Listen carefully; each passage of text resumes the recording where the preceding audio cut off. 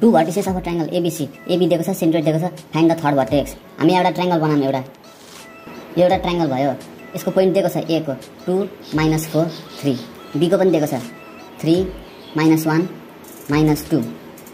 Find the third vertex यो C find गर्नु छ हामीले question mark x Y Z मान्दिउँ यसलाई त्यसपछि सेन्ट्रोइड बिचको सेन्ट्रोइड इज 103 सेन्ट्रोइडलाई मान्दिउँ एन 103 अब we know centroid of a triangle यसको फर्मुला छ हामीसँग एन 103 इक्वल्स टू फर्मुला के हो x1 plus x2 plus x3 divide by 3 comma y1 plus y2 plus y3 divide by 3 z1 plus z2 plus z3 divide by 3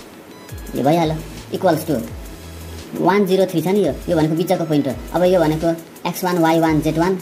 यो x2 y2 z2 यो भनेको हाम्रो x3 y3 z3 यस्तो हो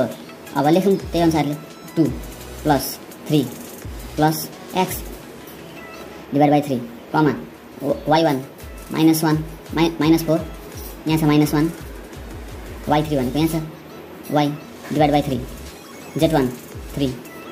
z2 -2 z3 z divide by 3 equals two यहाँ or लेख्दै आउँदा पनि हुन्छ अर m103 इक्वल्स टू यहाँ भयो 5 प्लस x बाई 3 यहाँ भयो -5 प्लस y बाई 3 यहाँ भयो 1 प्लस z बाई 3 अब देयरफोर यहाँ लेख्दिउँ हामी m 1,0,3 कम्पेयरिङ कोरेस्पोन्डिङ भ्यालु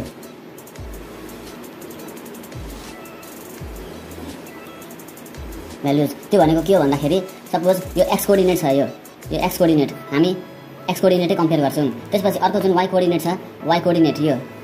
यसको लागि हामी यो कम्पेयर गर्छौँ त्यस्तै जेड कोअर्डिनेट भनेको यो यसको लागि हामी यो कम्पेयर गर्छौँ सबै रेस्पेक्टिभ भ्यालु कम्पेयर गर्छौँ त्यसपछि हामीलाई के को भ्यालु आउँछ यहाँनिर 1 equals two 5 plus x by 3 यहाँनिर 0 equals two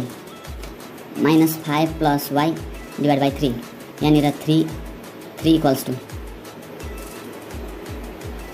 1 plus Z divide by 3 और 3 1 जा 3 equals two 5 plus x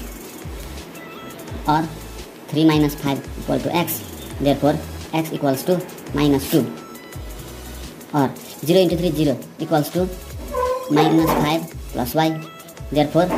Y equals two 5 और 3 3 जा 9 इक्वल्स टू 1 प्लस जेड और 9 minus 1 equals two Z therefore Z equals two 8 therefore 2 हामीलाई सोधेको छ third vertex C third vertex C XYZ equals to -2 5 8 let's check the answer and that's the right answer.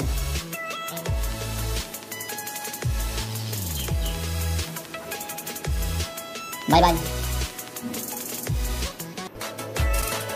and thank you.